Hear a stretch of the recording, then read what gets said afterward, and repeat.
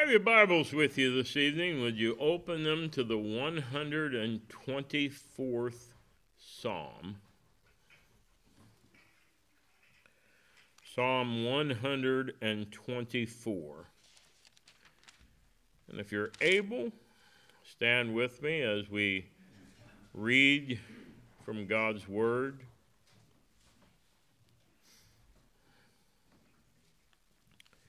We'll read the psalm beginning at verse 1.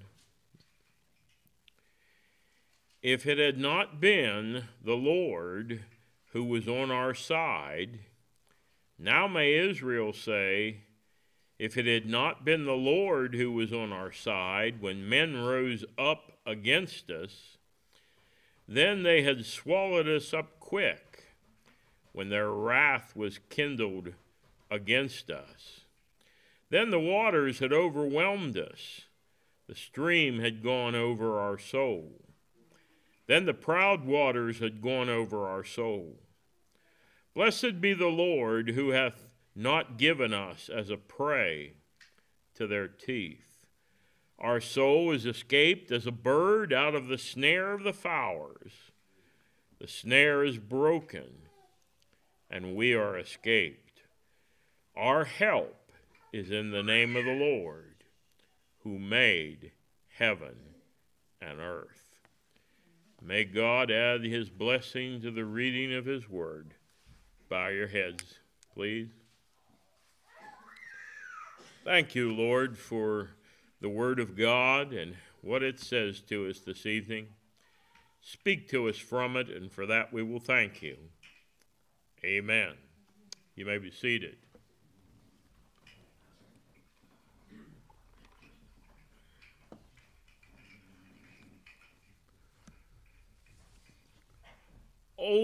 Often older Christians, especially women that have lost their husbands or women who are alone, will often say something like this to me: Pastor, I just don't know what I'd do without the Lord.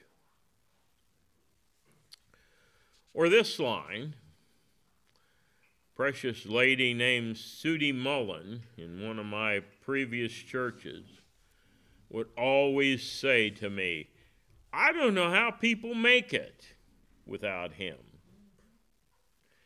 I mean, she would say that every time I would visit her in that nursing home she was in. Literally, I knew what she was going to say. I don't know how people make it without him. And I agree completely with the sentiment of those words. I don't know what I'd do without the Lord, or how I'd make it. And I'd hate to think of what life would be without the Lord. And I'm not that old yet, and I'm not alone. I wish you would hear stuff like that more, though, from young people. And men sometimes, though. For it's not just older women that need the Lord, is it? We all need him, old and young alike. As I said, I don't know what I'd do without the Lord, and I'm not afraid to admit that. I depend upon my Lord every day to sustain me and to keep me going. And dads, fellas, your kids need to hear you say that you need the Lord's help.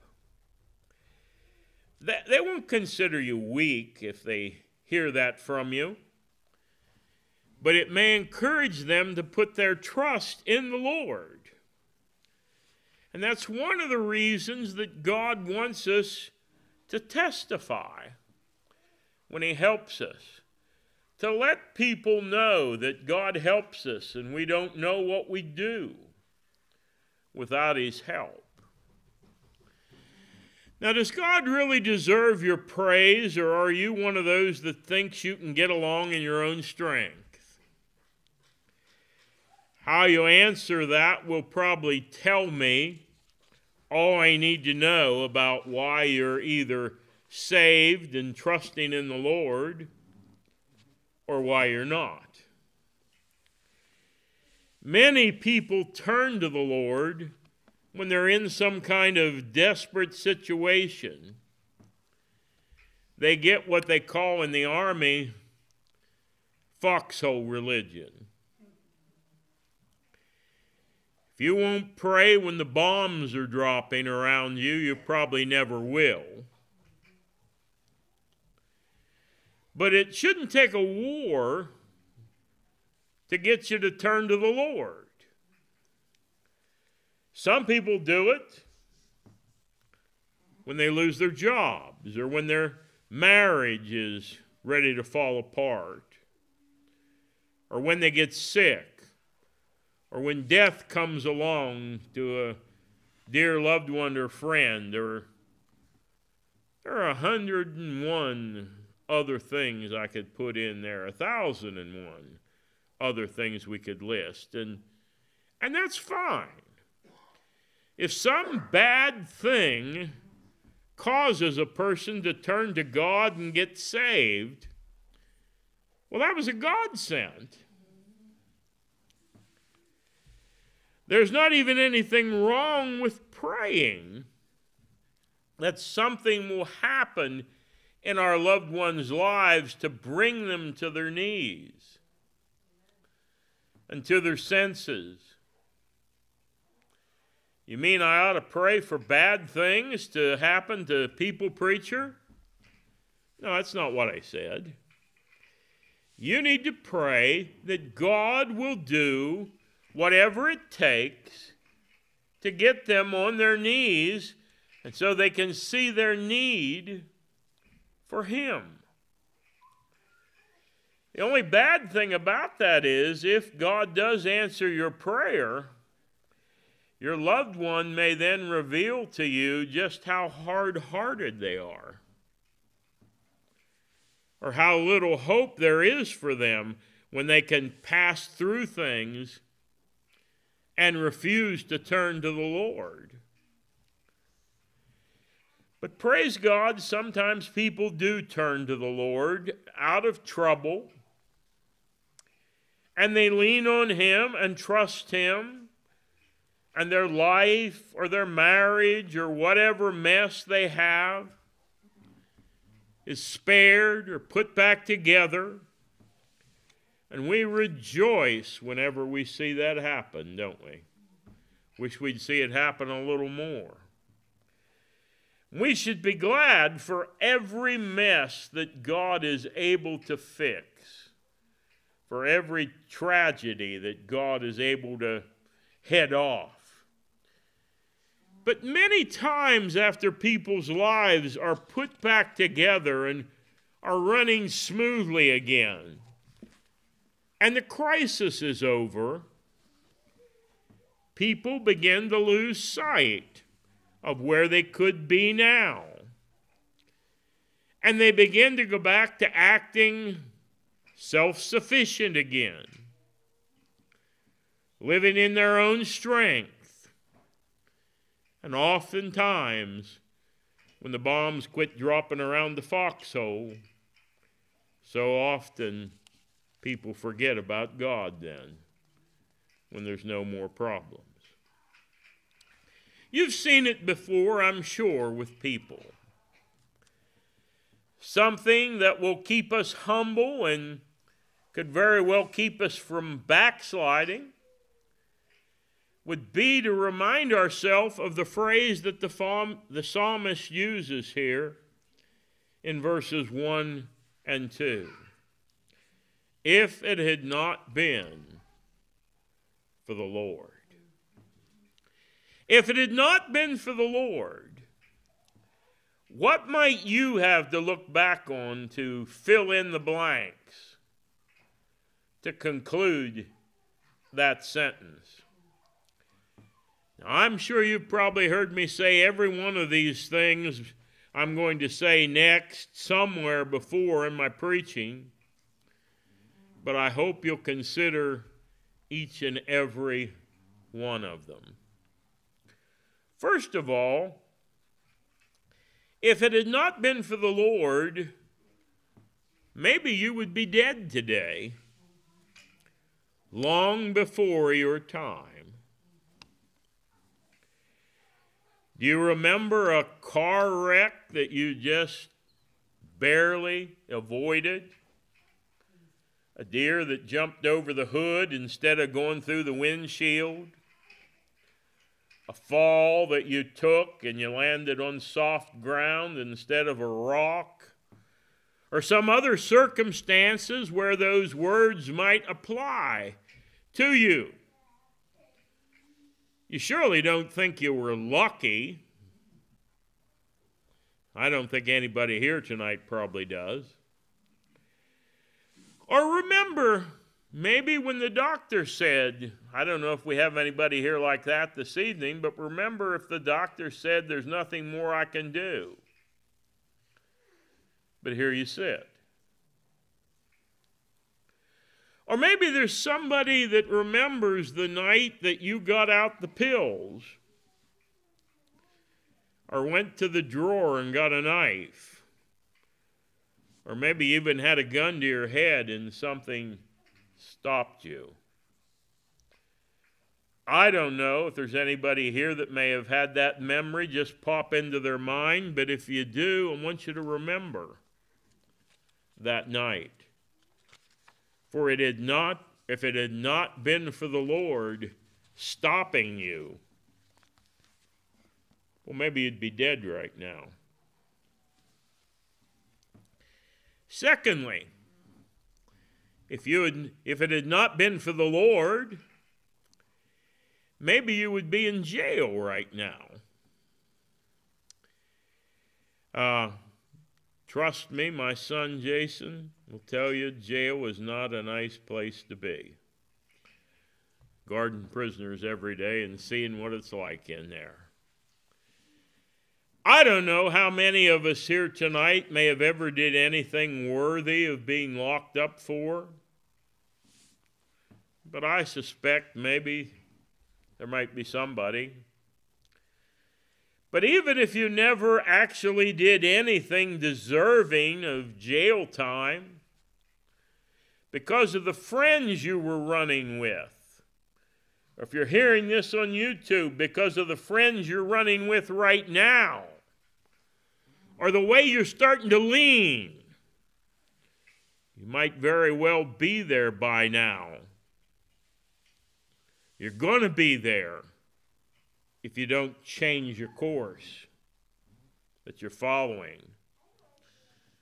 For sin will always take you farther, always, than you intended to go.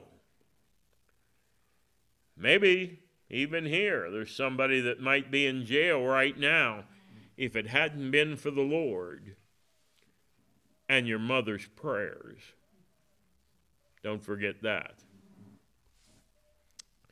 Thirdly, if it had not been for the Lord, maybe your marriage would be shot by now. I might be talking to somebody right now that had you both not got saved, and it takes two to make a successful marriage, incidentally. You'd have been in divorce court by now. Maybe you've already been there because you or your spouse wouldn't follow the Lord.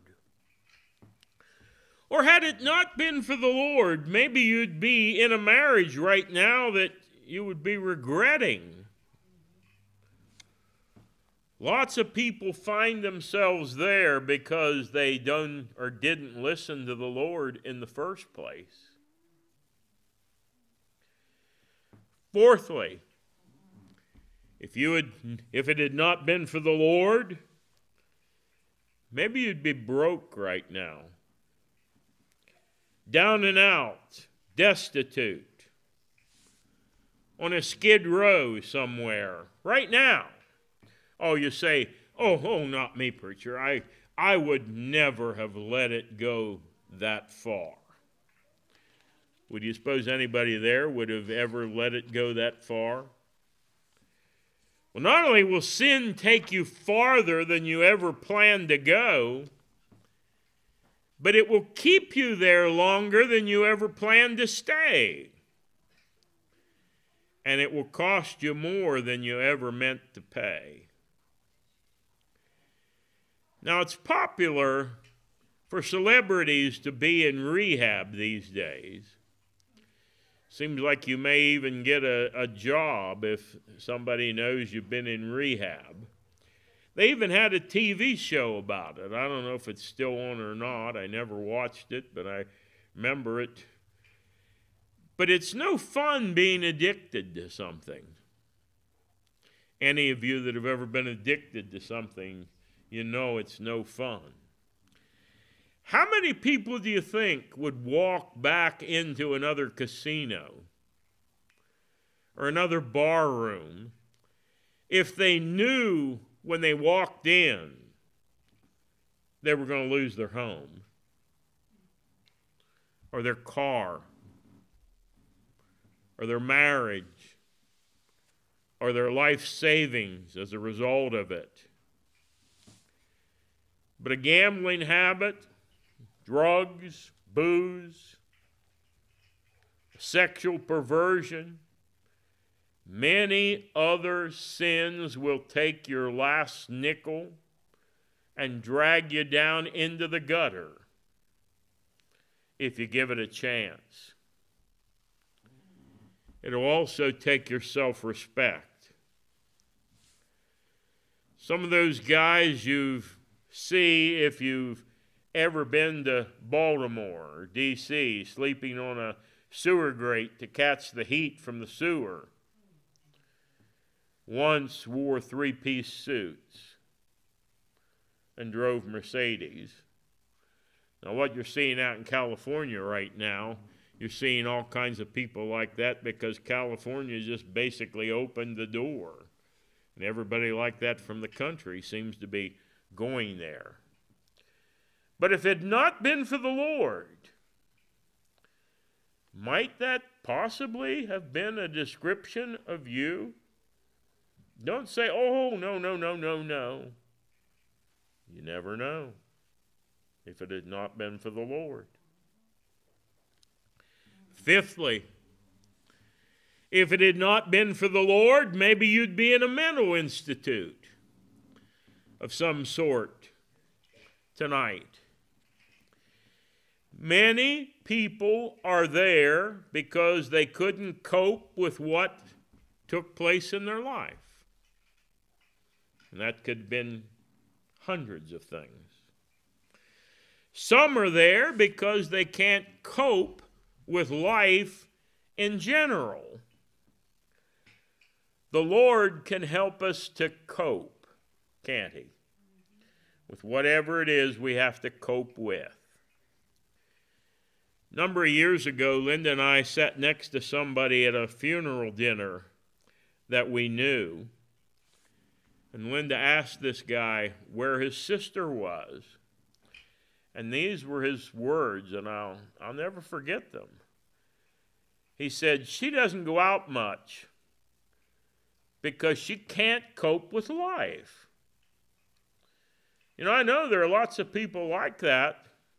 But those were his exact words about his sister. Most of the time, people won't admit it. But he said she doesn't go out much because she can't cope with life. God helps us to cope, doesn't He?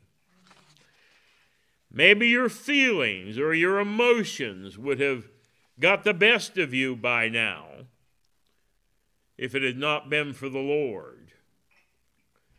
Or maybe even worse than that. You'd be one of those people living under a bridge in a cardboard box or something like that, while people would refer to you as some kind of nut. Linda and I knew somebody who went to school with us that was living under a bridge in California, in just that, in a cardboard box. How'd she get there? She became anorexic in high school because she couldn't cope with being fat. And that led her down that terrible road. I don't know about you, but I'd rather be fat. I say somebody we knew because she's dead now. Folks, you don't end up in an institution or living under a bridge as a result of walking with the Lord. He helps. He gives us the power to cope with whatever it is we need to cope with. Maybe you'd be on a proud ego trip right now, or maybe you would have been an habitual liar or a complainer. Or maybe you'd be alone right now without any friends. Have you noticed how selfish, sinful people often grow old without any friends? A Christian has the family of God. If you don't have anybody else, you got this bunch here tonight who love you, care about you. And of course, we couldn't talk about this subject without saying, if it had not been for the Lord, every single person here tonight could and would be lost right now. And you don't have to be a drunk or a heroin addict or something like that to be lost this evening. If you don't know the Lord, you are lost. Even if you've lived in a nice house for the last 30 years with your spouse of 30 years, and you never stop at the bar room on your way home from work, and you go to church every Sunday, you still can be lost. If you're saved from your sins right now, you wouldn't be that way had it not been for the Lord loving you and dying for you, first of all, and then convicting you of your sins and drawing you to follow Him and calling you to be one of His. Otherwise, you'd still be lost. That wouldn't happen to me, I'd still be lost. Or maybe you thought of something else to put in there to finish the sentence. If it had not been for the Lord, I might have been blank. Or I would be blank. Or I might have turned out such and such had it not been for the Lord. You fill in the blank. And every American these days needs reminded that had it not been for the Lord, America would not be blessed the way it has been.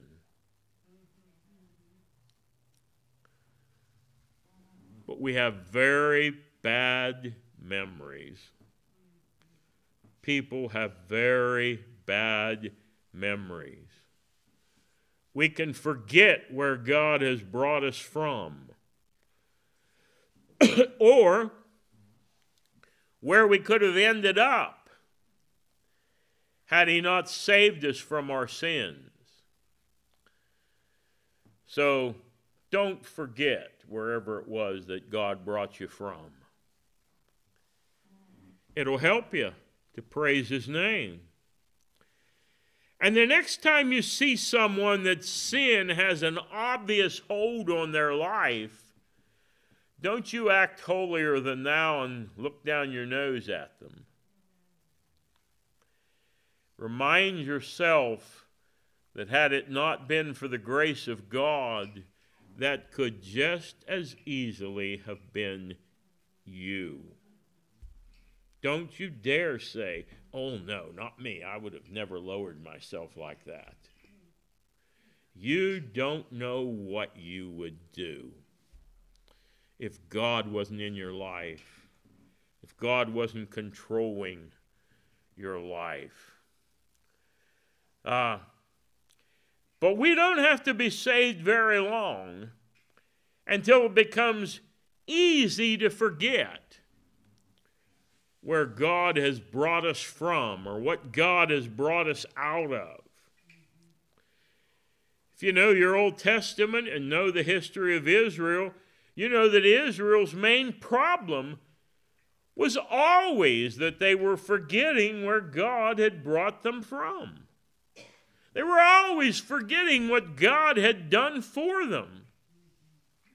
That was their problem all the time.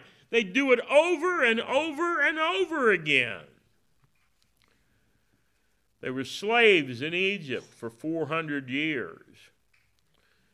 They cried to God for 400 years to set them free. And God answered their prayer. But when they left Egypt, they got backed up against the Red Sea. And God performed one of the greatest miracles ever by parting the waters so that that huge conglomerate of people and animals could cross the Red Sea on dry ground. In chapter 15 of Exodus, when they got over on the other side and Pharaoh's soldiers had been drowned, they praised God for their deliverance. But when they got to Marah and its bitter waters, it says the people murmured against Moses. Very common phrase, wasn't it? They murmured against Moses, saying, "What shall we drink?" When you get to Exodus 16, 2 through 3, it says, the whole congregation of Israel murmured against Moses and Aaron. And the children of Israel said unto them, "Would to God that we had died by the hand of the Lord in the land of Egypt." Think of that. And when you get to verse 7, their murmurings actually turn away from Moses and Aaron, and they are directed against the Lord. You know, they should have appointed someone to get up every morning and to go around reminding everybody that if it had not been for the Lord, you know, we'd still be slaves back in Egypt, making brick, feeling Pharaoh's whip on our back, half starving. Even if they had to pay somebody to do that, it would have been worth every penny that they paid him if he somehow would have managed to keep them reminded of where they came from. But they just kept forgetting. Well, perhaps that's what God has appointed me to do this evening, to remind us all where we might be today if it had not been for the Lord. and to warn us all where we will end up if we forget that, where we could have been, and start to say and look down our nose at somebody that is in a mess and say, "Ah, man, look at that pathetic guy." No, if it's not, wouldn't have been for God's amazing grace, the most pathetic person you know could have been on you. And to warn us all where we will end up if we refuse to listen to the Lord and to follow Him. If you follow the Lord, I hope that everybody here this evening knows this. Your life will be better than if you do it your own way. And eternity definitely will be better.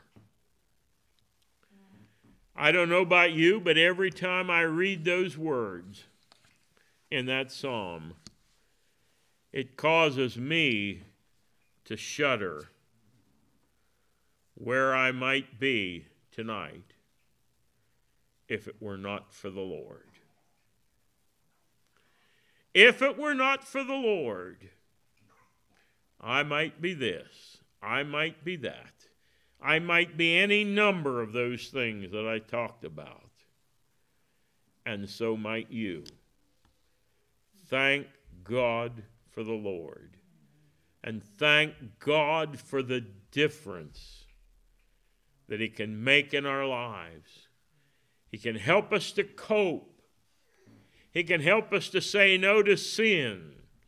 He can help us to do the right thing, so that none of those things ever had to be said about us. And thank God if God spared you from any of those things I talked about tonight. But you could have been there, whether you realize it or not. One of those things could have been a description of you. Had God not got a hold on you, changed your life, set your feet on solid ground. How many people do you know that are in some kind of a mess tonight? Addicted to something, in jail, their marriage is shot, maybe in a mental institute. On and on the list goes, simply because they did it their way, and that was the result, instead of God's way. Oh, may God help us to never lose sight of that fact of where we could have been, where we maybe would have been had it not been for the Lord. Let's stand. And if any of that whatsoever rang a bell in your past tonight, thank the Lord. Thank Him right now as we pray that He changed the direction you were going, that you got away from that you didn't end up going that way, and especially that you're not there now, that you're here in this nice, warm, comfortable church, serving the Lord with your right senses, in your right mind, trying to live for God. And that's better than all those things I described tonight. Let's join together in a closing word of prayer. Bill, would you please dismiss us with prayer?